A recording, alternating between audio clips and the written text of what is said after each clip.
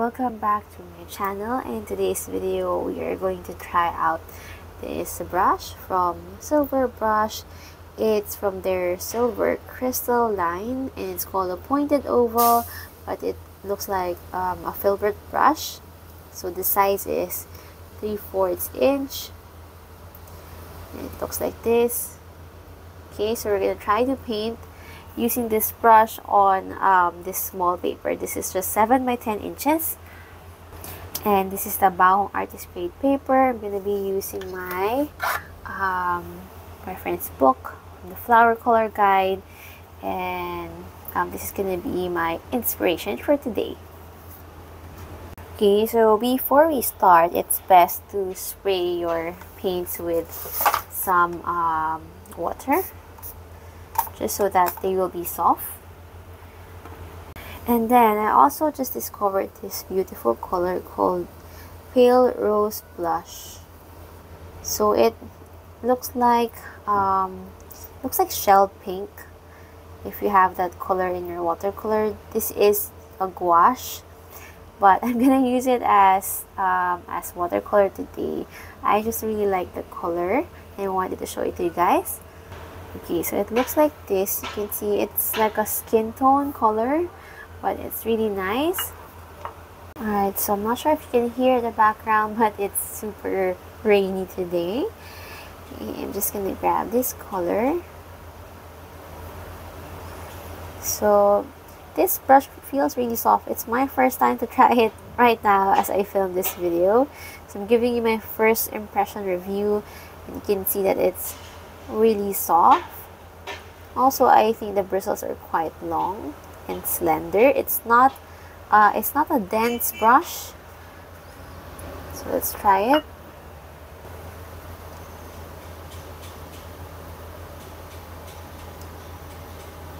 Okay, we need more water.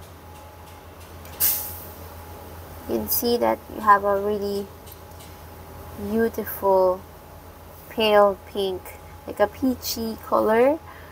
It's really nice. So I also have here, you can see this Opera Rose. It looks scary on the pan. It's a really bright pink color, but you can mix it with this pale pink color just to add just a pop of color.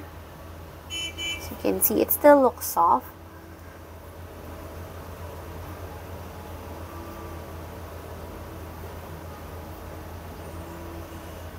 Okay. So far, I am loving this brush. It's very soft and it really follows my movement. And also what I like is that it's a short handle brush. Alright, so we can add a little bit of yellow. I have a leftover yellow here. It looks like permanent yellow deep. So I'm going to mix that. And then we're going to paint one more flower over here. You can do a rose bud. You can see I can paint thin strokes using the tip. I'm going to rinse my brush. And I'm going to paint the body of this rose. And add some more water.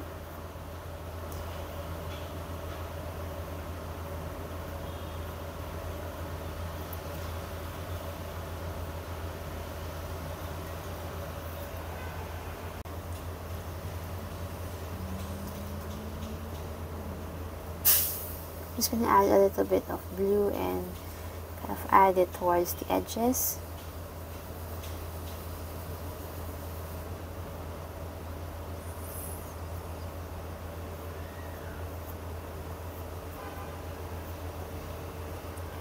Then let's grab some green.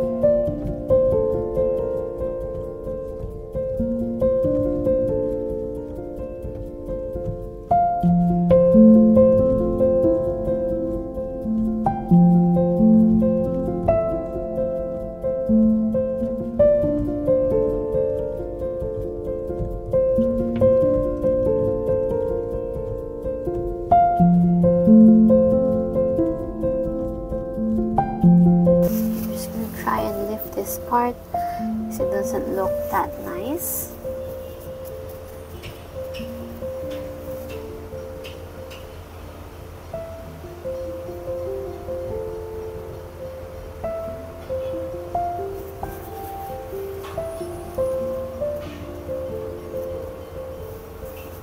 Just gonna blot it out. Okay, I think it looks better. Alright, so we can start to layer our flowers. We can start with this one. So when you're using gouache, the thing is that it will look matte. You can see it looks matte and a little bit powdery. It has that look. So I just wanted to let you guys know in case you're doing this style as well.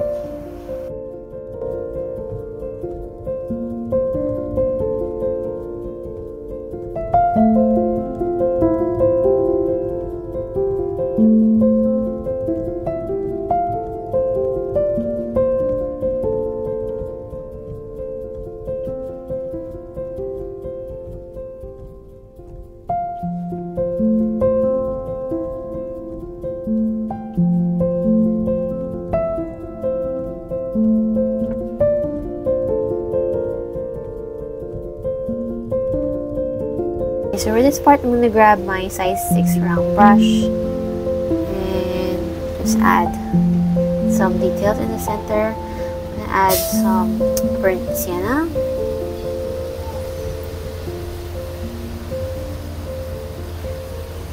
Okay, so the details here are very small and I can't use this brush because it's too big. So sometimes you have to really switch to a different brush.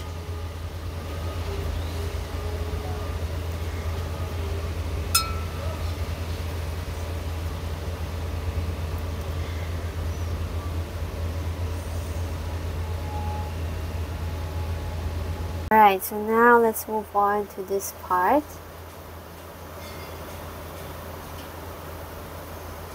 And just wanted to like separate some of the petals.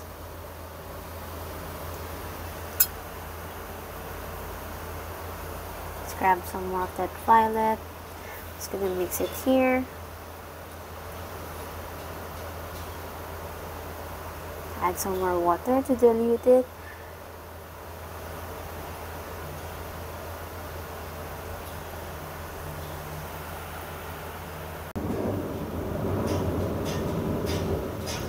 Not sure if you guys can hear, it's just a loud thunder.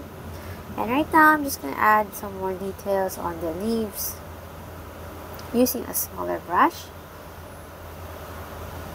So I'm using sap green with sepia.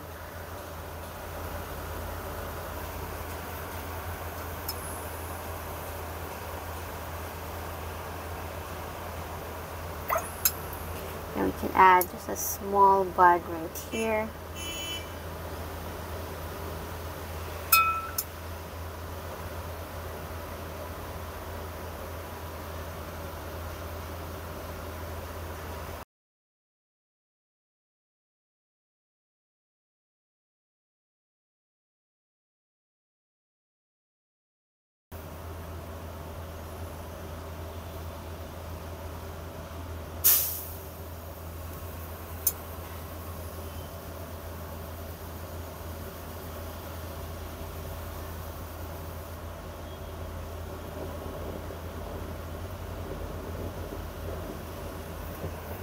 Alright, so that's it for this video. I hope that you enjoyed experimenting with me. So for this brush, I actually love it because it's quite soft. Okay, sorry for that noise. So it's not as dense compared to the Blooms brush from Princeton. So I think for my style, I think I prefer this brush more because it's a short handle brush and the bristles are quite soft as well. So I hope that you can also try out this brush. For this video, thank you so much for watching. Don't forget to subscribe to my channel and like this video. Bye!